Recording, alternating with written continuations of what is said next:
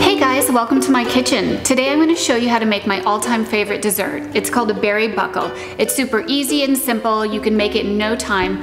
What you do need are fresh berries. Today I'm using a mixture of blackberries, blueberries, and raspberries that came from my garden, and the rest you have on hand. Eggs, butter, flour, sugar, easy as pie or buckle. So let's get started, and I hope you enjoyed as much as I do.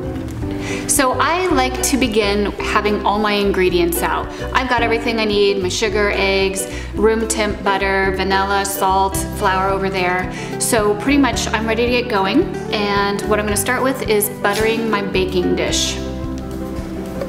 Okay, this is good and buttered, and I'm just gonna set it aside for now and get ready for the next step, which is creaming together the butter and sugar, and I'm just gonna grab my mixer. All right. Put my softened butter in and 1 cup of sugar. Go ahead, bucket and start. Okay, that looks about right, and so I'm gonna add the eggs now. You beat the egg one at a time in until it's fully incorporated. All right, we're ready for our final egg. Okay, this looks good, and I'm gonna now add just a teaspoon of vanilla while it's still going. All right, this looks perfect. It has just a little bit of runniness, a little bit of graininess from the sugar, and kind of a bright yellow color from the eggs. So, doing a cup of flour and a 1/2 teaspoon of baking powder and a 1/2 teaspoon of salt. Okay, now I'm just gonna whisk this together. All right, this is all incorporated, so now we're ready to add it to our wet mixture, but we wanna add it very slowly while this is running, because you don't want it to clog up at once.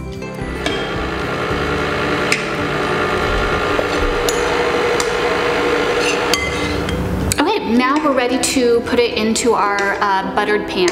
It's a thick batter, it's not runny, but it can still pour in.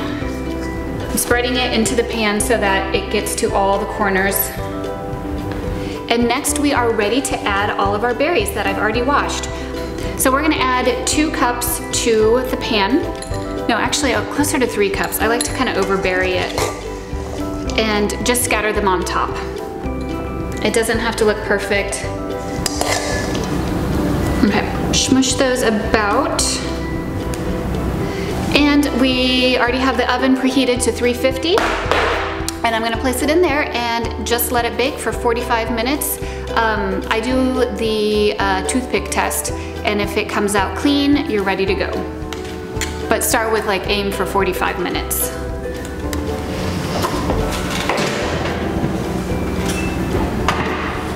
While that's baking, I'm gonna make a very quick whipped cream because I think whipped cream makes everything better.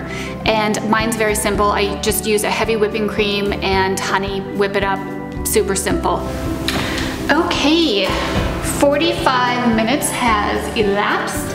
So this is perfect. The edges are golden and the berries look like they've melted into the buckle, which is exactly what you wanna see. You could leave it as is, cover it with some powdered sugar, and bring it over to your neighbor.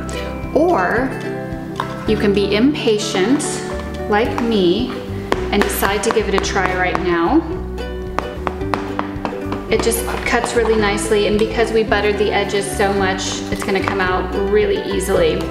You can see all the layers of the berries kind of ran through, and everything is better with a gigantic dollop of whipped cream. It's such a super simple, easy recipe. I love it, and I hope you do too. And if you like this video, please share it, subscribe, and feel free to leave comments. We'd like to know what you're thinking. Thanks so much, and enjoy.